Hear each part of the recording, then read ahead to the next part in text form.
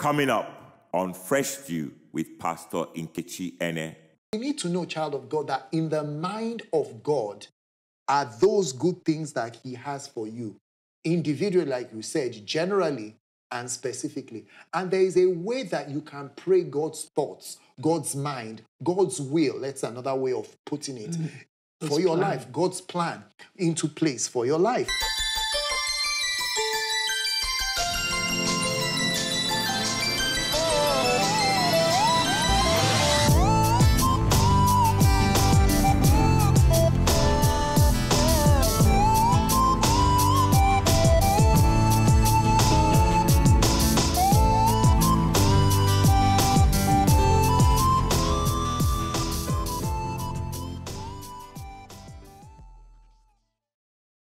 Once upon a time, there was always an English team in the Europe. But Liverpool are pacing some Weber. Free kick which Andrea Pirlo will take, and it's volleyed, and it's in! A goal in 50 seconds from Milan. Oh, would you believe it? Paolo Maldini, the skipper, has scored it. Only once in the history of the European Cup final has there been a... Gerrard again. Swung it towards Gabriel. Straight at Dina.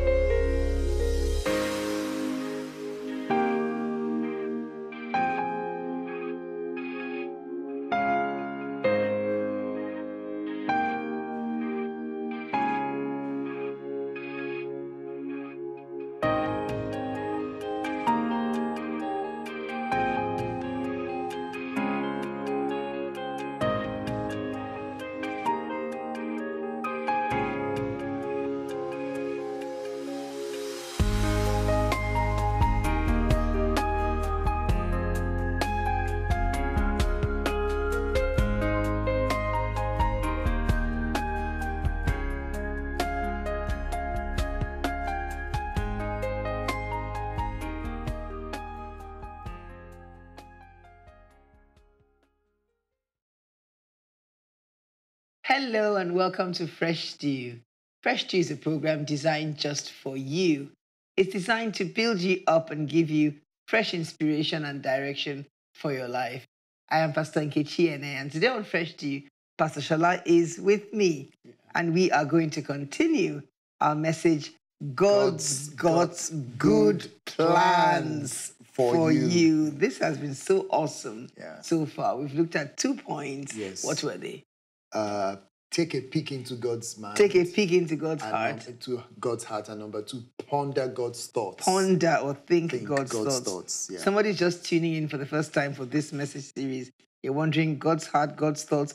Well, our text was from Jeremiah 29 from verse 10. For thus says the Lord, after 70 years and are completed at Babylon, I will visit you and perform my good word towards you and cause you to return to this place. For I know the thoughts that I think towards you, says the Lord, thoughts of peace and not of evil, to give you a future and a hope. Then you will call upon me and go and pray to me, and I will listen to you. And you will seek me and find me when you search for me with all your heart. And I will be found by you, says the Lord. I will bring you back from your captivity. I will gather you from all the nations and from all the places where I have driven you, says the Lord, and I will bring you to the place from which I caused you to be carried away captive. So the third thing we need to understand, if we're going to really get this truth that God has got good plans for you, is you've got to pray God's plan. Amen. So you peek into God's heart, you ponder, and then you pray. So you're guessing now we're on a P, and a P. Pray God's plan. Jeremiah 29:12 is our focus for this point. Then you will call upon me and pray to me, and I will listen to you. God said to them, they should pray to him. That means that God needed their involvement. So the fact that God has got great things in his heart for you, he's shown you through his word and his spirit, it doesn't mean it just happens, voila, just like that. God's plan just manifests in your life. The fact that it's in God's heart doesn't mean it's going to become reality in your life. Right. He needs you to be involved. He needs you involved in the process. So you can't be slipshod, laid back, lackadaisical about your prayer life and expect God's plans to happen just like that. This is one of the things, spiritual laziness. Lord. We've been talking about that. We've been talking about that recently. Right. Spiritual laziness is one of the greatest problems in the body of Christ today. Lethargy, spiritual lethargy. Yeah. And it's more shocking when you find it among ministers. So if ministers are lazy and lethargic about spiritual things, what hope do the people in the pew have? That's good. If at the pulpit were lazy and lethargic and you think ministry is just getting up in the morning and going to make some noise and come back and, receive some offerings and things like that. No, it's more than that. You need to get involved. You can't be slipshod, laid back. If you stumble into God's plan for your life, you will stumble out of it. That's good. There are principles, there are processes, there are prayers. Amen. There are principles, there are processes, there are prayers that lead you into God's plan for your life. So if you're laid back, you're insensitive to the move of God, you don't know the times and the seasons, you will miss God's plan. And it will have nothing to do with God, because God has his heart full of good things for you. And he's shown you in his word and his spirit how to ponder and receive those things. So you must pray God's plan. Glory be to God. Amen. This is really good. You will not fulfill his plans by chance. Sometimes we Pentecostals have this thing about, the Holy Spirit will do everything for us. Yeah. And there's a move of the Spirit. And I was just on my own and the heavens were rent open. And sometimes that happens. But sometimes you need to get involved. God said, you will call upon me and you will pray to me and I will answer you. Amen. So he needs our involvement. God's will, thoughts and plans for you will not happen without your involvement, without prayer. Wow. Believers don't like it when responsibilities... It goes back to the lethargy thing we talked about, laziness. Just let God deal with it. I mean, if God said, I know my thoughts to give you a future, to give you a hope, then why didn't it just happen? Yes. Why did he, in the same breath, now say, you will call up to me. Wow. You will pray to me. Wow. So he wants you up and doing. Wow. He doesn't want you laid back and giving excuses. Right. And when something doesn't work out, God did. That's good and bad. God begins did. to answer some things for us. Let's not go there.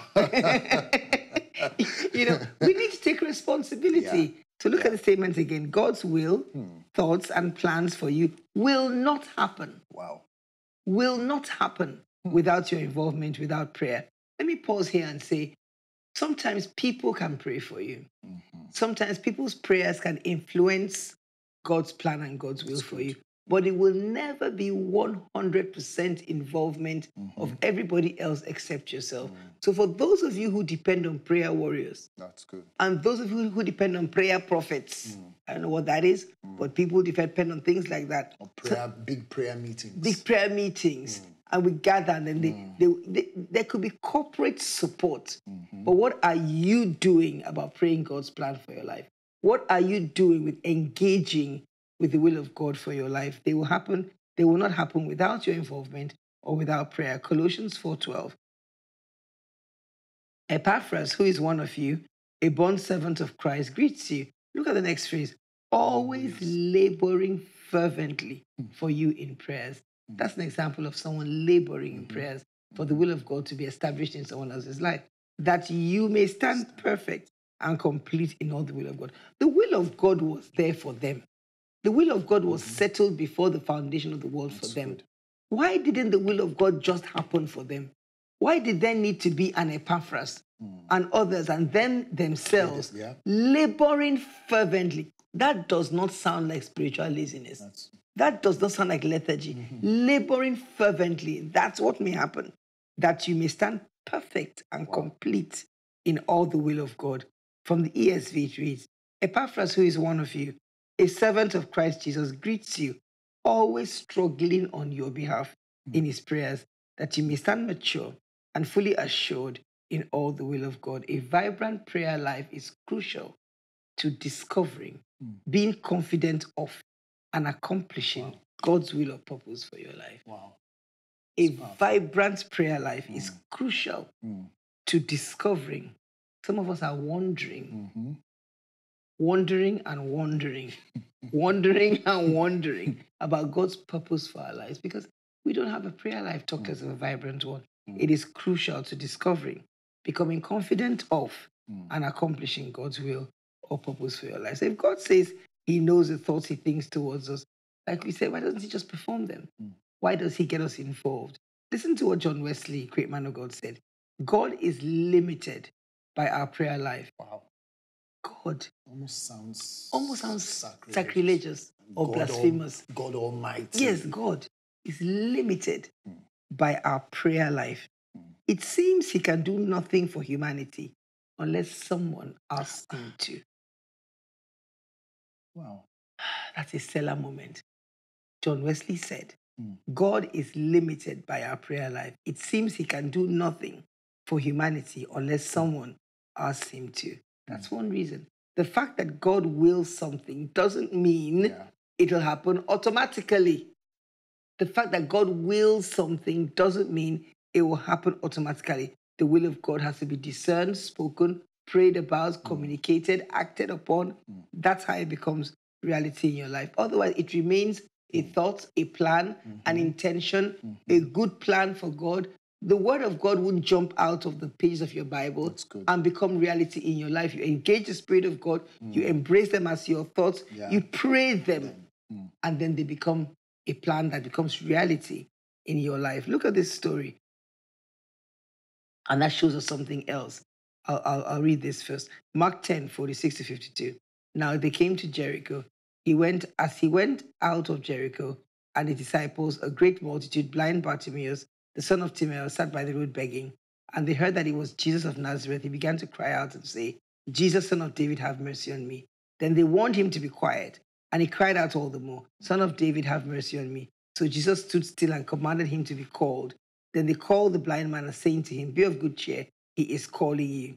And throwing aside his garment, he rose and came to Jesus. Jesus answered and said to him, What do you want me to do for you? The blind man said, Rabboni, that I may receive my sight. Then Jesus said to him, Go your way, your faith has made you well. And immediately he received his sight and followed Jesus on the road. This is another reason why God wants your involvement, because God desires to be sought after. Amen. God desires to be asked. Many times, this is actually an expression of faith. He wants to see your faith in him. Look at this. Begin to ask yourself these questions. The 3 questions here I want to read out, and I want you to think and ponder these questions and understand that God desires. He shared all his thoughts, his plans, in the wealth of his grace towards you. But you see, your faith is your response to the grace of God. That's what it is. Your faith is your response to the grace of God. So God desires to be sought after because that becomes an expression of your faith in him. That's why the scripture says without faith, it's impossible to please him. That's what the Bible says. So your faith becomes an expression. Because, okay, God, you already know the thoughts and plans. Why don't you just do them? No, I want you to seek after me. Listen to these questions. Why didn't Jesus respond to blind Bartimaeus the first time? Didn't he hear him? Why did Bartimaeus have to raise his voice louder? Was Jesus deaf? Certainly not. He heard him. He heard him the first time, but he had to call again louder. And then to crown it all, when he finally got Jesus' attention, Jesus asked him what looked like a dumb question. What do you want me to do for you? Wow. A blind man. Today, Jesus will be accused of being insensitive. Yes. The press will have a field. They will go to town, particularly in certain parts of the world. There was this blind man.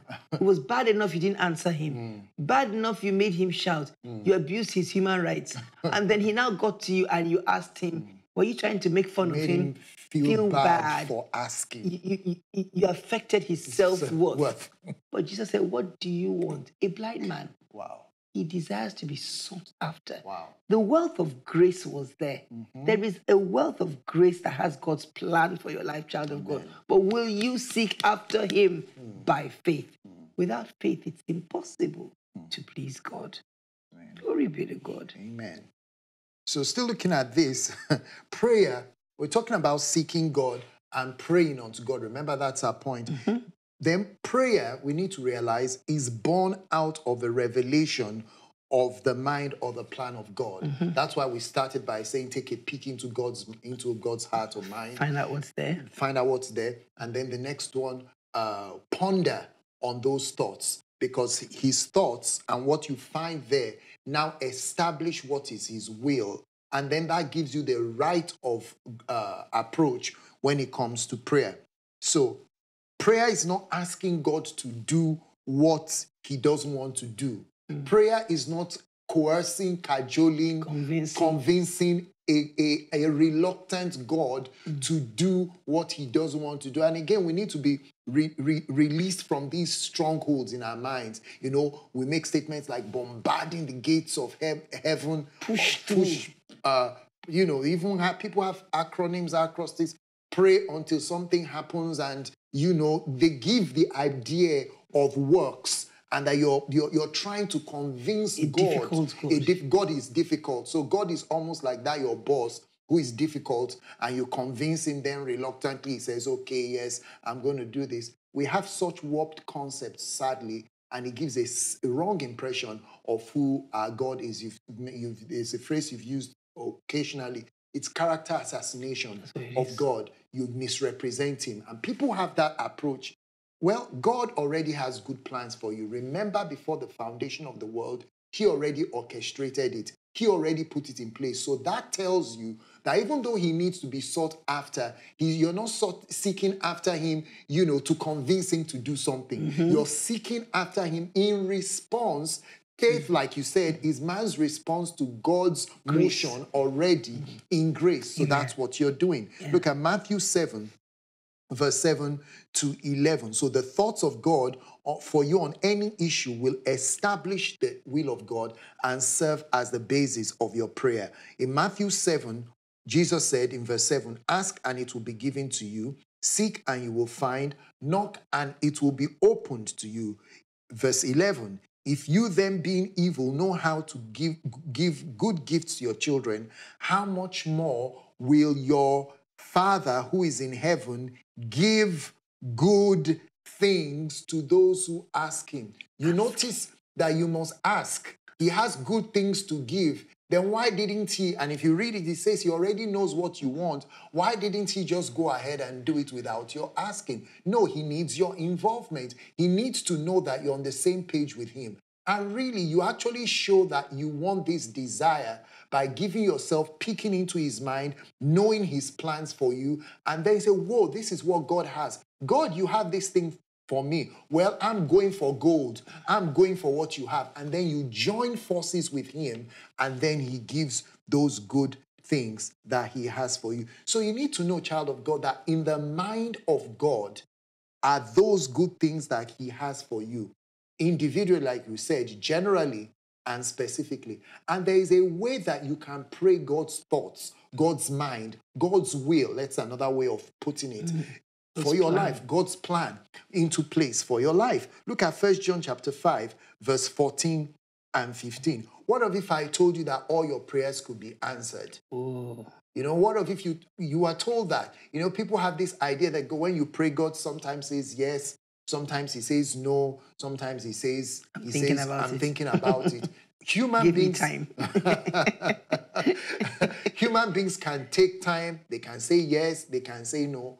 But the Bible is specific. God tells us how he wants to be sought after, actually, in prayer. And look at 1 John 5 here, verse 14. Now, this is a confidence that we have in him, that if we ask anything according to his will, according to his will, then he hears us. And if we know he hears us, whatever we ask, we know that we have the petitions that we have asked of him. So this verse is telling us the first premise. Every other thing in these verses builds on the first premise. That is, if we ask anything according to his will. So once you establish the will of God in prayer and you tick that, then every other checkbox ticks. Oh. The annoying thing. Every other checkbox 6. All right? So you discover this is his will. You've gone into his mind. You've gotten into his word. You've discovered the will. You tick it. He says, once you ask anything according to his will, then he hears. So let's pray this way. Every prayer God hears, he answers. And answering with God means you have. So the thing then is to find out, how will I get him to hear me? And that is, I need to pray according to his will. So how do I know his will? I know his will by his word. That is one way. And once I peek into his mind, remember we said his mind, his word contains his word contains his thoughts, his mind, his will. But there's another way. There's another way. For those specific areas where you've either peeked into his mind specifically for you, or you just want to cash into his mind and get it to work. Let me show you another verse. Romans 8:26-28. Likewise, the Spirit also helps in our weaknesses. For we do not know what we should pray for as we ought, but the Spirit himself makes intercession for us with groanings which cannot be uttered. Now, he who searches the hearts knows what the mind of the Spirit is, because he makes intercession for the saints according to the will of God. Same there phrase. You are. Same phrase. The key phrase. Right. The one that makes God hear. Amen. And therefore he answers he always. And he answers. Glory and then verse God. 28 then says, and we know that all things work together. Notice the next word, for good. Those are the good thoughts we're talking about, child of God. To those who love God, to those who are the called according to his purpose. People abuse verse 28. And anything happens, it works for good. Anything. No, this is one of his sacred cows. I think like Charles Capps calls them. But really, if you keep it in context, what is he saying? All things you have prayed according to the will of God, engaging the mind of the Spirit in the place of prayer, praying in the Spirit. This is a specific kind of prayer. We don't have time to go into that. But this incorporates praying in tongues, other tongues, which really engages the will of God, the mind of God. All those things that you have prayed, God will cause it to work together for your good. And it doesn't matter if there have been pitfalls, if there have been roadblocks. God has a way of recalibrating and navigating you back into the center of his will. And his thoughts for you will come to pass as you seek him according to his will and pray his will and his thoughts. Amen. Thank you, Jesus. Amen. Just before you round up, why don't you just read this statement here you have here, this last one. Prayer is labor. Yes, okay. Again, that's from that Colossians 4:12. Maybe I should read that one more time. Epaphras, who is one of you, a bondservant of Christ, greets you, always laboring. That's the key. Yes. There's labor. There's labor. There's diligence. Yes, there's labor. So prayer is labor. We need to understand that. Like you said at the beginning, you can't be lackadaisical or lazy as a Christian. Prayer is labor. God is not going to do your praying for you. He will inspire, he will lead and empower your prayer life. He will direct it, but you must get down to the business of prayer. Maybe I should read it again. Prayer is labor. God is not going to do your praying for you. He will inspire, he will lead and empower your prayer life, but you must get down into the business of prayer. Oh, glory be to God. Thank you, Father. Thank you, Father. We're ready to get down to the business of prayer. Yeah. We're ready to pray your will, pray your thoughts, pray your plans for us. Thank you for these good plans for every single one who's watching. Doesn't matter the mess they are in or the mess they have been in, or even if they think they're in a good place, there is a good plan you've got for them. There is a future and a hope. Thank you. Thank you for the ability to have direct access to you. Thank you for pondering your thoughts and receiving them as our own. Amen. And thank you for getting down to the business of prayer. We give you praise. Thank you. The one who hears us when we pray according to his will, and the one who answers us always. In the name of Jesus. Amen. Amen.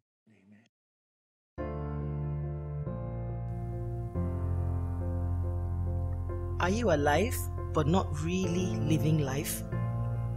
Do you know somewhere deep down that something needs to change in the course of your life? Does it feel like you have lost your way in life? Yet to others you seem to know your way. Jesus is the way, the truth, and the life. Can you believe that somewhere on the inside of you? Do you believe it? He is the answer to every question, and He loves you just the way you are. Today He's waiting for you with arms open wide, and He wants you just the way you are. Will you make a decision today to surrender your life to Him and run into those outstretched arms? If you want to do that, say this prayer out loud, meaning it from the depth of your heart, and you will be saved. Lord Jesus, I come to you today. I believe you are the Son of God, and that you died for me and rose again just to save me. Come into my heart and make me brand new as you have promised. I will live for you all the days of my life. In your name I pray. Amen. Amen and amen. Congratulations on taking the most important decision of your life. You are now born again and a brand new person. It has all happened on the inside of you. Now you need to grow in your new faith. And what has happened on the inside will surely be reflected in your everyday life. We can help you grow in your new faith. Please call us at 0700 Fresh Dew or email us at saved@freshdew.tv, and we'll be here for you.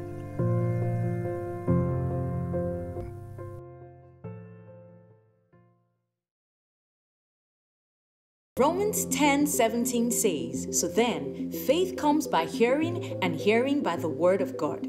You can order today's message and other past messages on our website store, freshdew.tv. It is available on MP3 and CD, and also on MP4 and DVD, just as seen on TV. Fresh Dew, giving you fresh inspiration and direction for your life. Thank you for watching Fresh Dew today with Pastor Nkechi Ene. We trust you were blessed by today's episode. For further information on Fresh Dew, please call us on 0700 Fresh Dew, which is 0700 3737 4339. If you're calling from outside Nigeria, the number will be +234 700 3737 4339. Our phones are open from 9 a.m. to 11 p.m. GMT +1. You can also send us an email to info@freshdew.tv, and we'll be glad to serve you. We also invite you to like, follow, and interact with us on our Twitter and Facebook pages @FreshDewTV, and also on Pastor Nkechi's Facebook pages @Pastor Ketch. For more information on how you can partner with Fresh Dew and receive Pastor Nkechi's monthly letters and weekly MP3 gifts, please visit our website www.freshdew.tv. Once again, thanks for being with us today, and we look forward to seeing you next time on Fresh Dew to receive fresh inspiration and direction for your life.